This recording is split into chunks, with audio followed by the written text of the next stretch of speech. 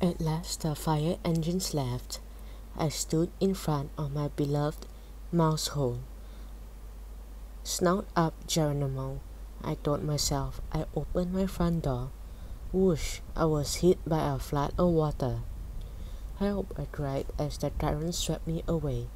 Benjamin grabbed my tail before I ended up back on the street.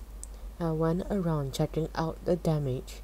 What a mess! The place was sopping wet. I stared at my precious belongings as they floated by. I spotted a burnt-up yellow object. It was Benjamin's teeth. In the kitchen, watery cheese slices stuck to the wall like glue. I felt like crying. All of my hard work, all of my decorating, it was all for nothing. I stared glumly at my watery living room.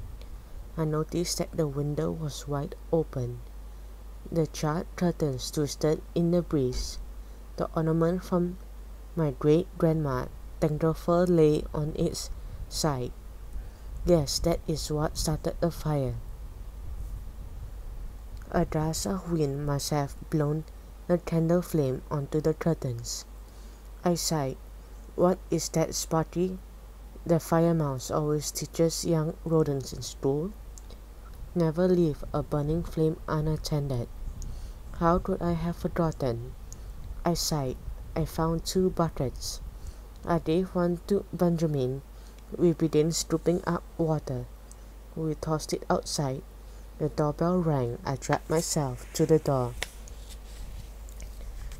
It was there and trapped. Big brother, what's happened? My sister shrieked. Trap stared closely at me, then at my home. Jerry Jean, she cried. What did you start? Why did you start a campfire in your home?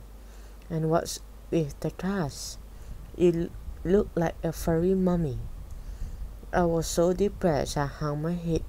First the truck, then the old mouse, then that rotten bully, then the candle, I sobbed.